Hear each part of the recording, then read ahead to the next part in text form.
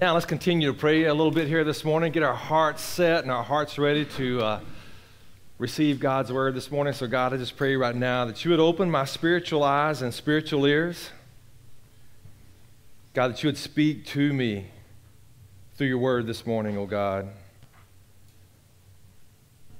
Lord, just stir deeply within my heart my affections for Jesus, my affections for you, and my affections for your word. So, Holy Spirit, we're asking you to do what only you can do, and that's to bring transformation into our hearts and into our lives this morning, O Lord. God, our desire is that you'll be glorified in everything that's done right here and right now, that our hearts would continue to stay tuned into worship as we study your word. So, God, we ask to come into your presence right now, fully into your presence, that we may hear from you. We ask this in Jesus' name, amen. I want you to imagine for a moment with me, if you would, what it must have been like for Adam and Eve, the very beginning, before they committed what's called the original sin. Think about that for just a moment. Perfect environment, the perfect marriage until the first sin, perfect relationship with God, everything was perfect. Now, how did everything go wrong if everything was perfect? You see, because Genesis chapter 3 is where everything went wrong, and there are volumes and volumes and volumes of books about theology that are written just on Genesis chapter 3 because it helps us understand our relationship with God, how we relate to Him, how sin relates to us, and how sin messes everything up in our relationship with God and our relationship with one another. Dealing with disappointment is what we're going to talk about this morning. So here's the devil always comes with a seed of disappointment to plant in your mind. And here Eve is in this perfect environment, and here's the seed of disappointment that he sows into her mind. He says, now God knows that your eyes will be open as soon as you eat, referring to the forbidden fruit. And you will be like God. Now let me ask you a question. Was she like God before she ate the forbidden fruit? She was created in God's image. She was more like God than ever. Matter of fact, now let me ask you this. Was she more like God after she ate the forbidden fruit? Quite the opposite. And that's the temptation from Satan. It's always that you will be better off. This is what you deserve. You will be happy now. This will bring you fulfillment, when in truth, the temptation always does just the opposite when we fall into that lie, into that seed of disappointment. And he says, you'll be like God, knowing both good and evil. But see, here's what you have to understand. Our understanding of how God works in our life is so wrong in our westernized version of Christianity today. See, there's a reason why the prosperity gospel has done so well in our world, because it's in our nature to believe that if I do good things, if I'm a good person or whatever that may mean, if I go to church and all this, then as a result, God's going to do good things for me. I'm going to live a good, comfortable life here in this world. When in fact, Jesus said just the opposite. So, we've taken the good gospel in the Bible, and we perverted it in our Christianity today to thinking if you're a good person or a good Christian, then things will go good for you in this world. Jesus said just the opposite. Look at this. I've told you all this, all the teachings, he said, I've told you all this so that you may have peace, not in this world, notice, the peace. Oh, it's only in Jesus. What's the fruit of the Holy Spirit? Love, joy. He said, here on earth, this is it, this life right here. It doesn't matter how you live, doesn't matter how good of a person you think you are, or whatever, a good Christian, whatever that may be. Jesus said there's none good except for God alone. That good, that's our church religion junk. Here on earth, you will, look at this, definite, in the Greek, it's a definite article, you will have many trials and sorrows. You will, it's inevitable. Oh, but see, this is like a New Testament proverb. I'm going to start off with something good, give you the struggle, and then give you the good at the end right here. But see, listen, take heart, because I have overcome the world. See, our problem today, dear friend, is that we are so short-sighted. We're just focused in on right here and right now. We talk about this all the time. We talk about disappointment in life. And here's a definition just out of the dictionary. Sadness or displeasure caused by the non-fulfillment of one's hopes, or expectations. And that leads us to something else we talk about, that expectation gap. What I expected and what I'm getting, the reality. And then this is the most important place where we live right here. This gap between what I expected, what I thought I was going to get, what I hoped for, whatever it may be, and then the reality of where I live. That gap right there, that's how I respond. See, that's where I am spiritually, if I really am spiritually mature. You see, because here's our situation. I know this from experience. I have known a lot of people who go to church that know a lot about the Bible and are very, very emotionally immature. But I have not ever known anybody who was spiritually mature that was emotionally immature. It's a difference. See, we gotta get a difference right here and understand, because see, many of you have been disappointed with church and church people because you naturally assumed that because someone had a position of authority or they knew a lot about the Bible, that they were emotionally mature when they were not. And they were mean to you and they hurt your feelings. And you're disappointed. And because of that disappointment with that preacher or that leader in church or that other church person, whatever it may be, now it spirals into something. See, it's the same seed that the enemy came and planted in Eve's mind. It always begins with disappointment. So this morning you may be sitting here, dear friend, with disappointment in your heart and in your mind. And let's address this. Let's let the Lord address this through the power of His Holy Spirit and His Word. Here's our text this morning. This is Acts. We're going verse by verse through the book of Acts. By the way, I did not want to do this. Speaking of doing what God wants us to do, this is a marriage right here, man. You realize if we go at this pace, we'll be going through the book of Acts for a couple of years. So here we've got the Acts chapter 1, just right after the ascension of Jesus back into heaven. He has commanded the disciples to go to Jerusalem and wait for power from on high. So they're obeying here, and it says, then they returned to Jerusalem. So they're being obedient to the word of the Lord. It's very important, first, number one, because I want to share this morning with you, these guys were disappointed. Even though they just experienced the death, burial, resurrection, and ascension, there was disappointment among their ranks. So let me show you why. Because, listen, you got to hear this morning. Sometimes everything can go right, and you can still experience disappointment. You know what I'm saying, don't you?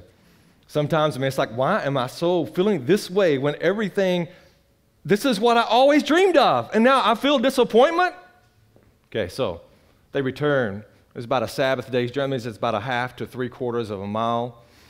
When they arrived, they went to the room upstairs where they were staying. Peter, John, James, Andrew, Philip, Thomas, Bartholomew, Matthew, James, the son of Alphaeus, Simon the Zealot, and Judas, the son of James. And of course, this is not Judas Iscariot.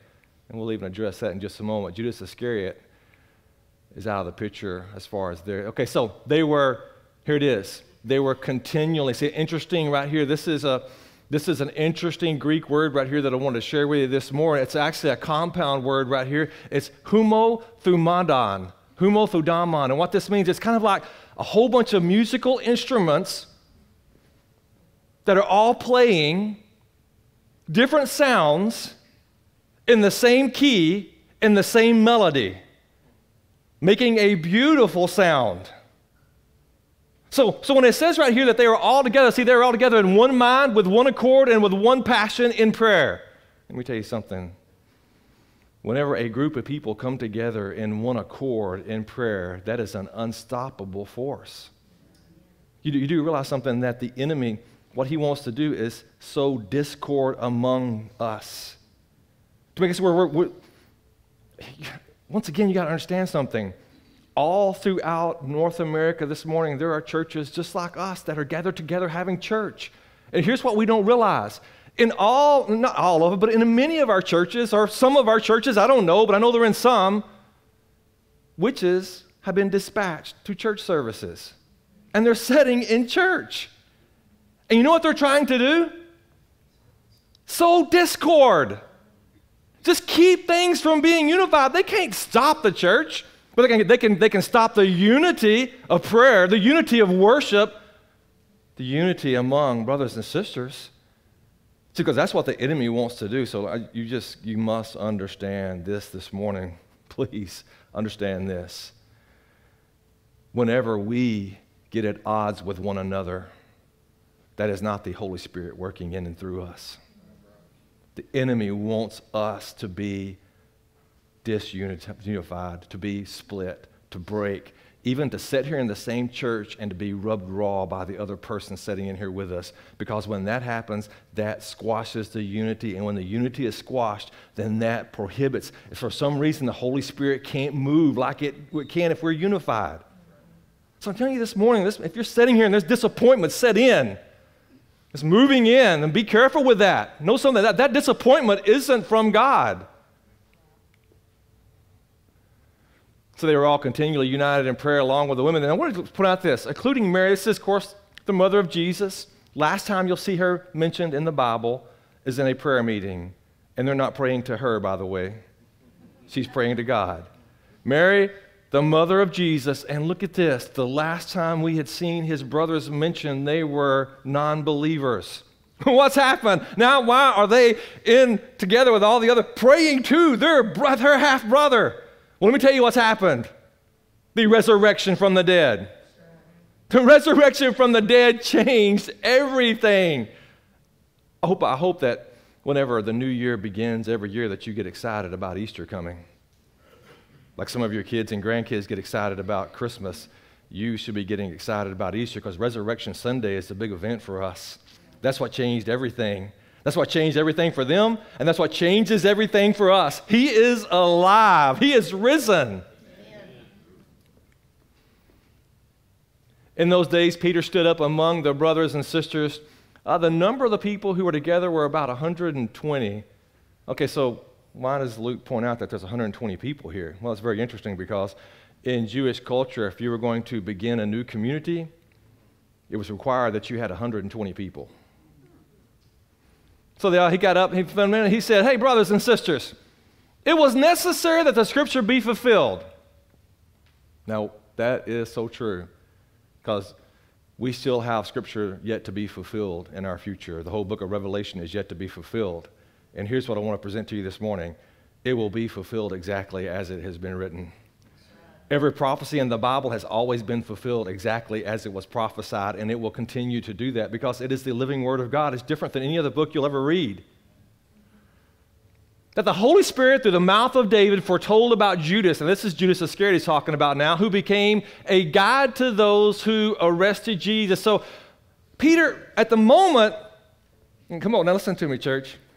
At the moment whenever Judas Iscariot led the band out there to arrest Jesus, Peter didn't stand in front of everybody and go, hey, wait a second, this has all been foretold in Scripture, this is going to happen. What did Peter do?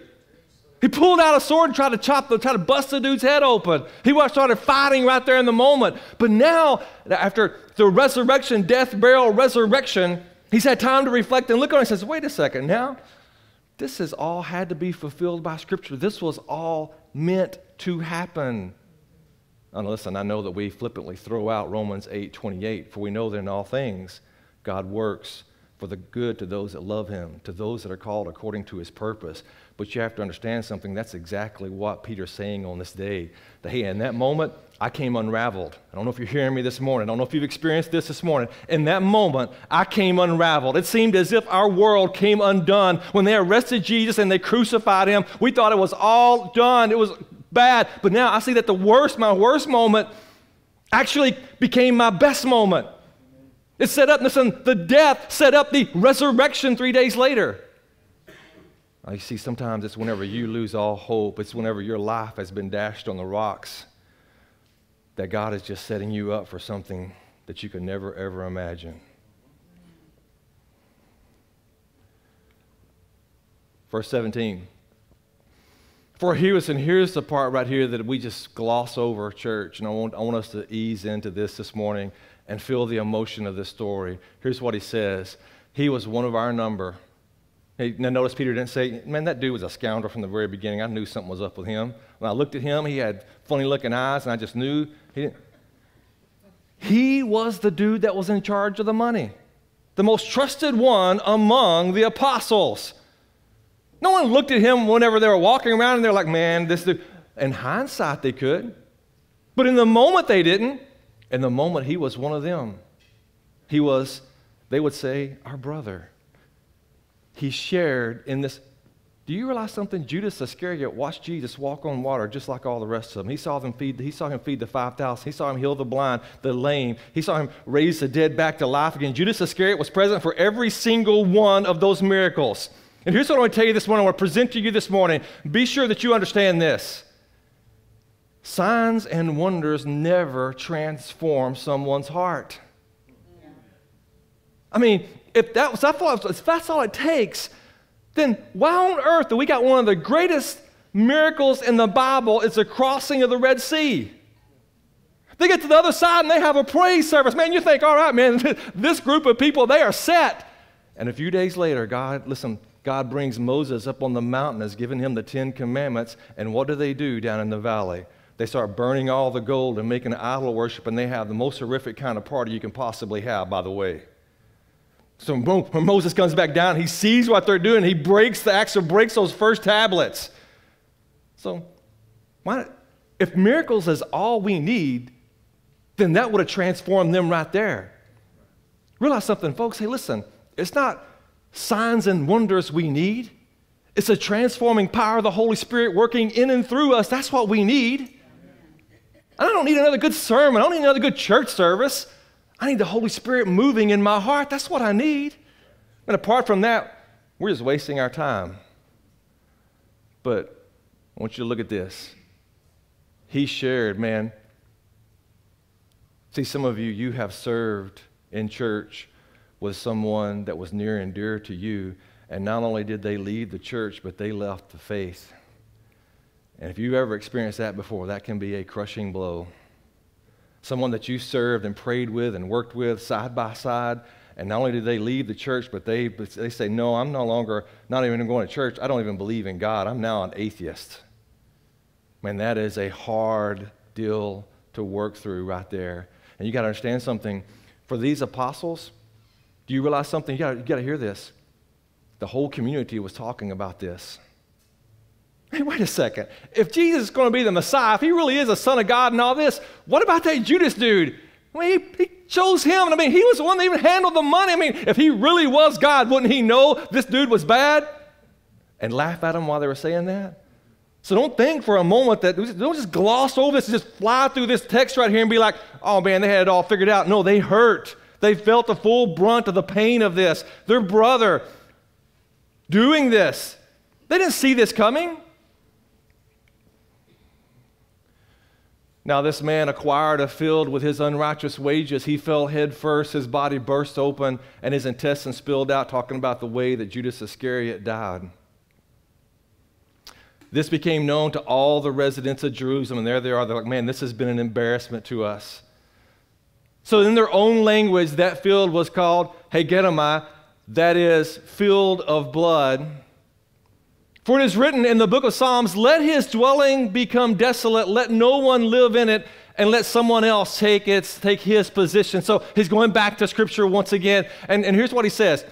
Therefore, from among the men who have accompanied us during the whole time the Lord Jesus went in and out among us, beginning from the baptism of John until the day he was taken up from among these, it is necessary that one become a witness with us of the resurrection. And that is the most important thing for them. When they were formulating and they're saying, okay, we got to get one more apostle to take Judas's place, we got to have someone who is a witness of the resurrection. Because once again, the resurrection is the most important aspect of what it means to be a follower of Jesus. So they proposed to Joseph, called Barsabbas. Now, that's Sabbath right here. Son of Sabbath is what his name means. Probably born on a Sabbath is what we guess. Who is also known as Justus and Matthias. So I got these two guys together, and here's what happens. Then they prayed. Well, they prayed. Notice they're praying, and they're praying, and they're praying. Then they prayed. You, Lord, know everyone's hearts. Show which of these two you have chosen. And here's where it gets a little weird for us. To take the place of this apostolic ministry that Judas left to go where he belongs. And that's a very nice way of saying, okay, yeah, we'll leave it right there. We got children in the room. Then they cast lots for them. That's where it gets kind of weird for us. They cast lots. So in casting lots, what they would do is they would take the two names, they'd put them on two rocks, they'd put them in a jar, they'd shake the jar around, and the first name that came out would be the one that they would discern that this is the one that God had chosen. Now, you have to understand, it's the last time you see this happening in the Bible, because in the next chapter, the coming of the Holy Spirit. Now, God wants us to discern by the power of the Holy Spirit working in and through our lives, not by casting lots anymore. So here's the situation. I have grown up in church culture and heard this sermon preached many, many times, and some of you are going to be, oh yeah, I've heard that sermon too, that said, these apostles were out of God's will when they did this. And I want to present to you that they may not have been out of God's will when they did this, because they prayed and they prayed and they prayed, and they followed biblical prescription for everything before the coming of the Holy Spirit, like all the rest of their predecessors had done. And here's the argument of all the sermons that I've heard in church culture growing up is that, well, we never hear of Matthias once again, because what happens is the lot fell on Matthias and he was added to the 11 apostles. But here's what you have to understand also. Most of the other apostles are never named again either. That's right. So, where do they get this from? Well, out of the Proverbs it says the lot is cast into the lap, but every decision is from the Lord. So before the Holy Spirit, they are following scriptural protocol, and they're praying and they're asking for God's discernment on this. So let me just throw that out there. This is not a hill that I would die on. It's no big deal. I know that some of you have heard sermons the other way, but I just want to present to you that maybe I believe, and many other Bible scholars believe, that they were following God's discernment and God's will in choosing Matthias to replace Judas. But here's the most important thing. Jesus said, it's necessary for me to go, because unless I go, I cannot send to you the advocate, the Holy Spirit. And you're going to be better off with the Holy Spirit. Because the Holy Spirit's going to be entering into every single one of you. Okay, so let me ask you this. Are you in Christ Jesus? You sat here right now and you said, yes, I am in Christ Jesus. That means the very Holy Spirit of God is inside of you. Everywhere you go, every moment of your life, God is right there inside of you. You don't have to go somewhere to go find God. God is in you. Man, that's good news right there. So a few days before this event, I'm going to go back to Luke. Luke's the one who wrote the book of Acts. And Luke tells a very interesting story about some disappointed disciples. After the death, burial, and even the resurrection, these two disciples are what's called on the road to Emmaus. They're going back. They left Jerusalem. They're going back to their hometown Emmaus. And as they're going along, they're all depressed and all upset and all disappointed because they think, man, this did not work out the way that we expected. Our expectation gap got crushed whenever Jesus was crucified on the cross. And they're walking along, and all of a sudden, Jesus comes walking along beside them. Jesus asked them, hey, what are you discussing so intensely as you walk along? They stopped short. Sadness written across their faces. Then one of them, Cleophas, replied, and you must be the only person in Jerusalem who hasn't heard about all the things that have happened there these last few days. Now, what things? Jesus asked. The things that happened to Jesus, the man from Nazareth, they said. Man, he was a prophet who did powerful miracles. And he was mighty. He was a mighty teacher in the eyes of God and all the people. Was he a prophet? Well, he was the Messiah. He is God. He's much more than a prophet. But our leading priests and other religious leaders handed him over to be condemned to death. They crucified him. I mean, that's, in their minds, the worst thing could have happened. I mean, like they would be okay with anybody other than the religious leaders doing it. Because they understood me, Jesus is the Messiah, so that's all part of our religious system. We had hoped, and there's the disappointment. See, our hopes got dashed. Our expectation gap got crushed. Because what we expected and what we got were two different things. We hoped, we expected that he was a Messiah who had come to rescue Israel. And this all happened 3 days ago. And did he come to rescue Israel? Yes. But much more than Israel, he came to rescue the whole entire world. And if he didn't come to the whole world, you and I wouldn't be sitting in here talking about him right now today. 2,000 years later, the other side of the world, a whole different culture, a whole different language. And he saved you. Not just Israel. This isn't a political thing. It is much more. It is a personal thing. Then some women from our group, and here's where the tone changes. I mean, if they're telling the story, they're all excited. Then some women from the group, his followers were at the tomb early that morning. They came back with this amazing report. They said, and I'm not believing it, but this is what they said, that his body was missing. And they'd seen angels who had told them Jesus was alive. That's my sanctified imagination. I'm telling the story, by the way.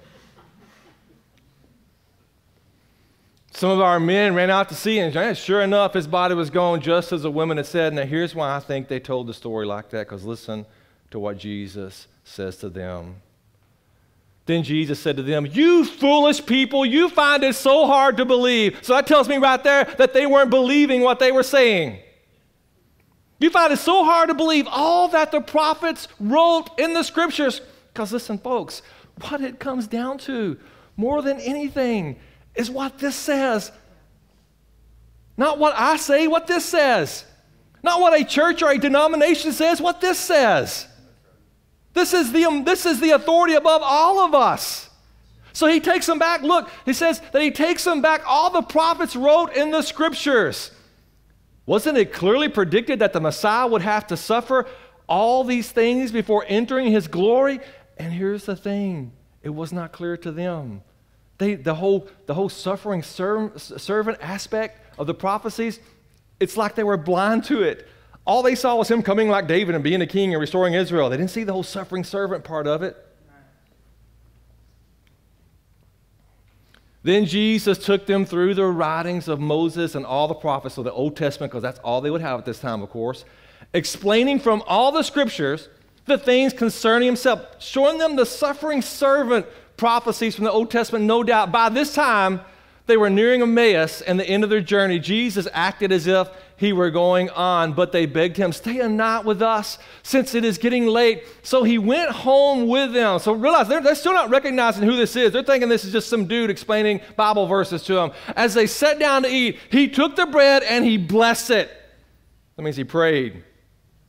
Oh, no, listen. I'm going to say it over and over again until you get sick of hearing me say this. Prayer changes everything, and it changes you. Doesn't change God, it changes you. It changes your perspective. So whenever he broke that bread and he prayed and he gave it to them, suddenly their eyes were open and they recognized him. And at that moment, he disappeared. And I love this. They said to each other, "Man, didn't our hearts burn within us as he talked with us on the road and explained the scriptures to us?" Man, wasn't something stirring that whole time he was talking to us? And it was Jesus in the flesh talking to them. Oh, but see, listen, don't miss this.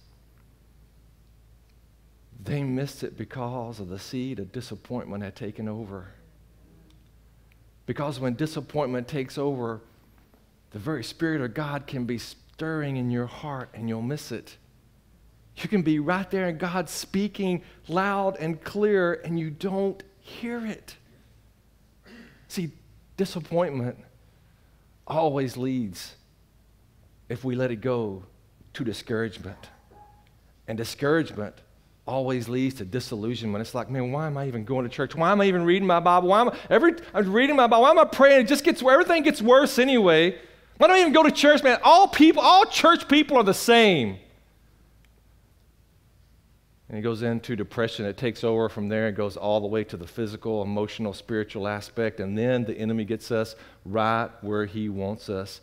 And we are defeated. We're out. We're done. We're through. I'll never go back. I'll never try again. Hopelessness has taken over. You do realize that's where the enemy wants you, right?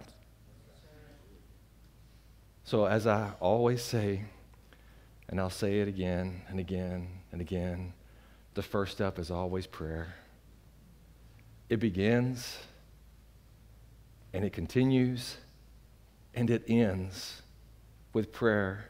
If there's ever anybody that offers to teach you how to pray, I highly recommend you take them up.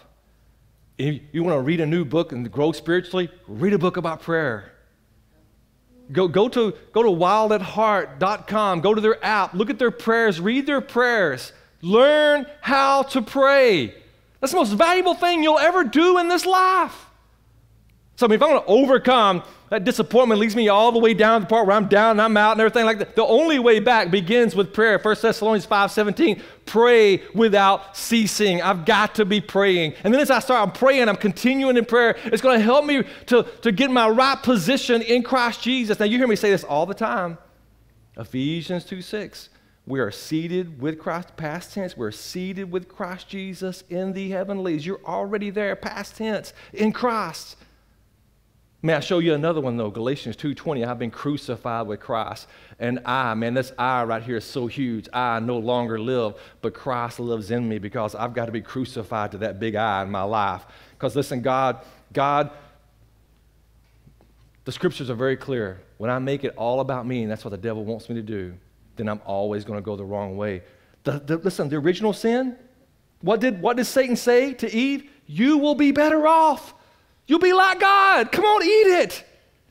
Anybody ever told you you walk around this place naked? You say, well, David, you're getting a little carried away with the story now. Well, wait a second. When God came to Adam and Eve after they did this, he said, who told you was naked? So maybe I'm getting carried away with the story, but I'm looking at that and I'm saying, man, he was putting doubt and discouragement in her mind. And it's the prayer position is going to help change my perspective so we don't focus on what is seen. Hey, church, listen, are you focused on what's being seen right now in your culture you live in? Oh, boy, this is going to be a bad week. We need to be praying over this week. Yeah, it is. It's going to be a rough week. Yeah, we do need to be praying over that. But I'm not going to focus on what is seen. I mean, I'm commanded from the Word of God, don't focus on what is seen, but on what is unseen. For what is seen is temporary, but what is unseen is eternal. No government and no election can overturn what God's doing and what God is going to do. The scripture must be fulfilled. Let's just say what Peter said. It's going to be fulfilled. You can't stop God. No man can stop God. No political system can stop. No country can stop God. It's never out of his control. God isn't up there twiddling his thumb thinking, man, I sure hope it all works out okay.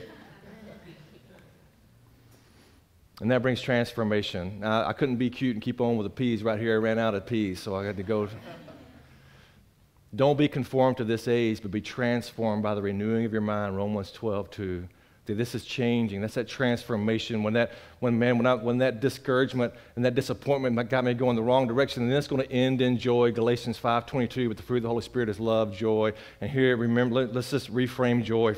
Joy is not based on circumstances. Joy is not a feeling. That's happiness. Happiness is based on circumstances and has to do with just a feeling of being happy in the moment. Joy is having a true, lasting happiness, regardless of the circumstances, regardless of what happens.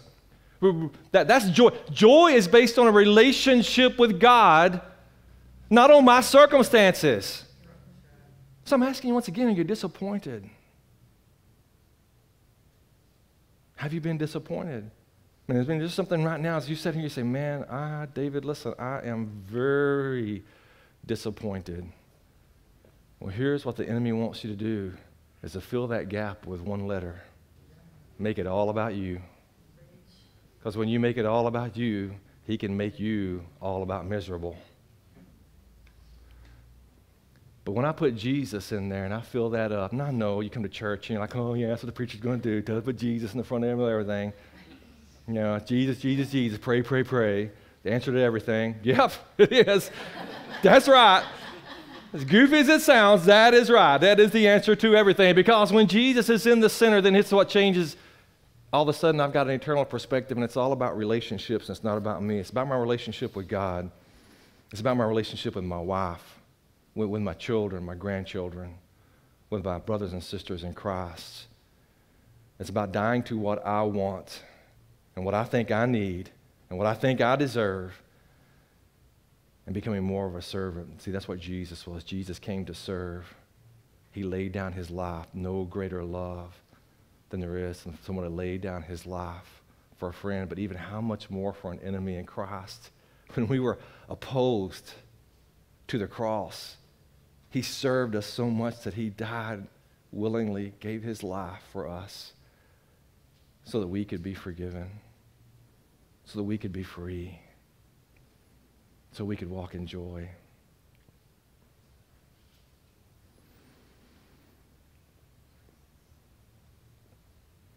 Perspective.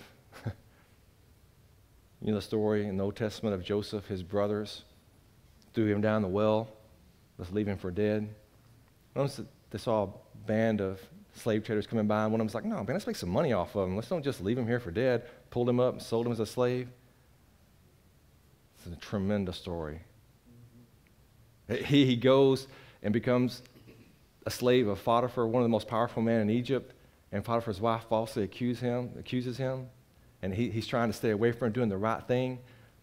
And she grabs his jacket and yanks it off, and she shows the Potiphar and said, he tried to rape me, and quite the opposite. She was trying to do that to him. And he goes to a dungeon prison. Is it 13 years? A bunch of years. I think I heard somebody give the numbers. I don't know, it's a bunch. And then God raises him up out of there and makes him the second most powerful man in Egypt, which Egypt was the most powerful country in the world. And his brothers are starving, and they have to come back to Egypt because that's the only place they can find food. And guess who God put in charge of the distribution of all the food? Joseph. His brothers come walking back up there, and they don't recognize him. Look at the parallel of the story of the people on the road to Emmaus that didn't recognize Jesus, and they don't recognize their brother. All he's got to do is just take his staff and point it at him, and they execute his brothers right there on the spot. Man, there's the best revenge movie of all right there. Wipes them out. We're all like plotting. See, yeah, they got it. Rotten, sorry dudes. But he does just the opposite. And at the very end, man, they're like, his brothers come before him, and here's what he says. As for you, you meant evil against me. He's like, man, you didn't deny it. When you threw me down in there, when you pulled me out and you sold me as a slave, you intended for me to die. You just want to get a few bucks off of me. You intended it for evil. Let's don't gloss over it. Oh, but God meant it for good, to bring about that many people should be kept alive as they are today. How can God take something that someone meant against you to destroy you and turn it not only to keep you, but to save other people? That's the amazing thing about our God. And that's what Peter's saying out there on this day as we're reading in Acts, as he's looking around all the rest of it. He said, listen, don't be surprised. Don't be disappointed. Don't be discouraged. The scriptures had to be fulfilled. It had to go this way. It never got out of God's control. And it's not today. We will be okay, because we have got an eternal perspective. This is not about us and getting what we want. This is about God and his glory. Would you please stand this morning?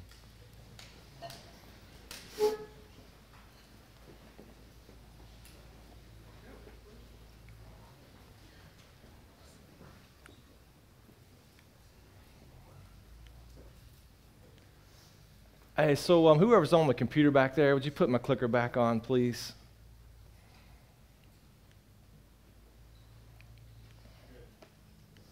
There we are.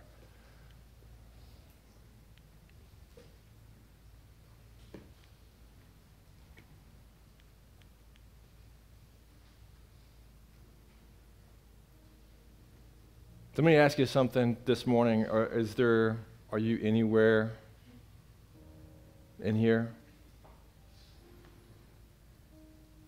Are you disappointed in your marriage?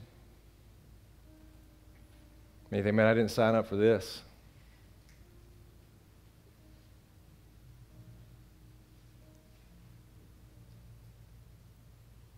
Are you saying, man, I would give anything to get out if God would just give me an out?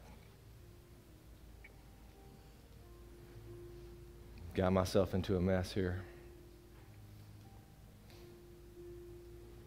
Are you discouraged over your job?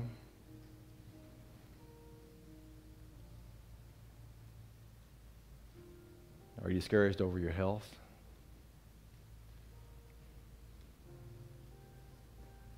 Are you discouraged over your finances?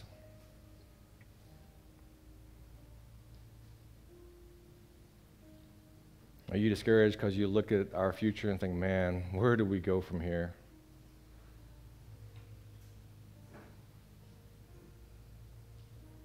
Let me remind you, be careful with that. That seed is not planted in your mind by the Holy Spirit. And we must be very careful because we know where this ends.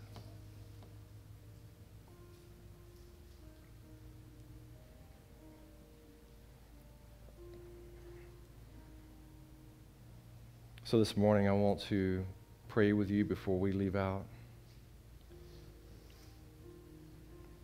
So I want to pray for you right now if the whole marriage thing is unraveling or unraveled. And maybe you're here and you've been through divorce or whatever, and you think, man, I am way past defeat right now. Well, I would encourage you to remember the stories we just looked at. It's never a hopeless situation when God's in control. You are not hopeless. Your life is not hopeless. Your circumstances are not hopeless. Jesus, his specialty is hopeless people and hopeless situations. So would you pray right now? Jesus, I ask you to take over. I just surrender my life right here and right now. Hey, listen, if you're single and you don't see any hope, then here's what I want to ask you to pray. Jesus, help me take every thought captive to your obedience. Help me to dwell on what is true, what is good, what is lovely. And help me to remember that you're in control. Help me to remember that I'm never alone. And I trust you that you will lead me to where I need to be, not where I want to be. So I fully trust you with my life. If your marriage is coming unraveled, then here's what I want you to pray. I invite you to pray this. God, just stir my affections for you. Stir my spouse's affections for you. Our affections for each other. If you have children, our affections for our children. Our affections for the church. And our affections for our calling that you have for us. You see, because, dear friend, the enemy wants to destroy every single one of those. He wants to destroy God's image in your life. He wants to destroy your affections for God and for your spouse and for your children. He wants to destroy your calling.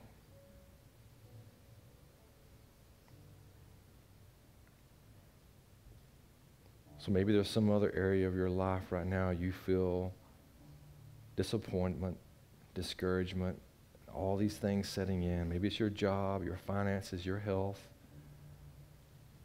So God, I come before you and I lay before you and just lay just right there in your heart right now, whatever that is. I surrender this over to you, Lord. Help me to let go, to stop trying to control, and I willingly give you total control of this. It's yours. My life is yours. And I submit my life to the authority rule of Jesus.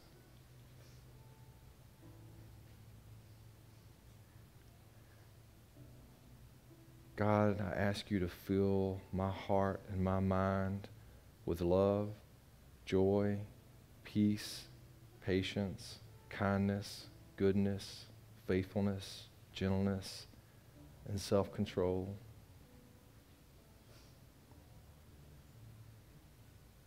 Help me to be more spiritually mature in the way I respond to this.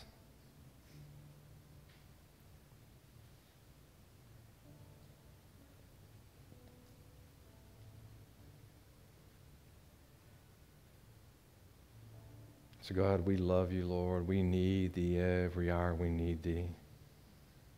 God, we thank you that you're sovereign, that you're in control.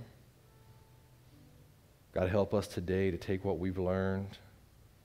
Holy Spirit, we ask you to move it out of our mind and into our heart, bring transformation. Help us to mature. Put a strong desire in our heart to pray, to learn to pray, to dig into prayer this week.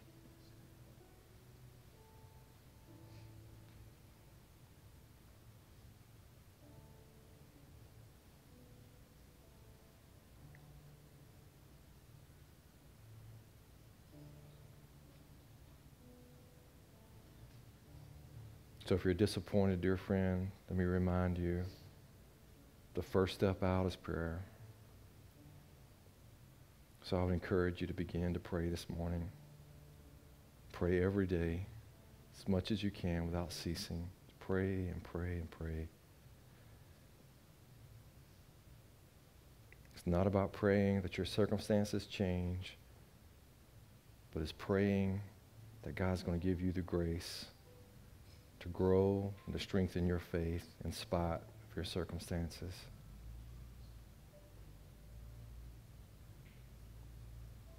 You may be seated.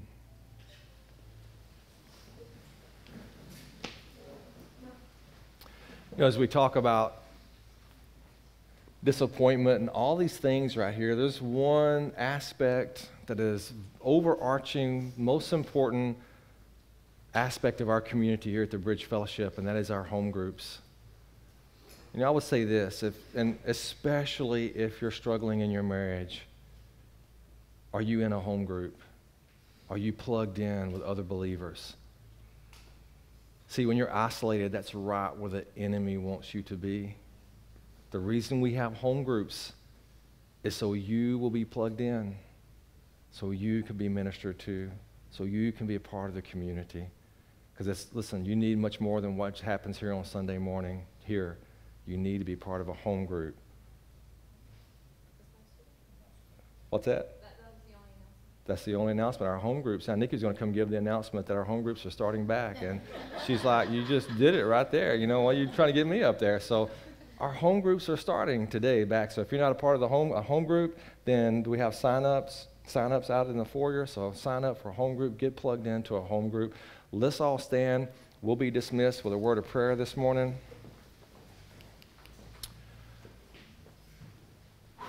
Chuck, would you dismiss us with a word of prayer just right there where you're standing, please, sir?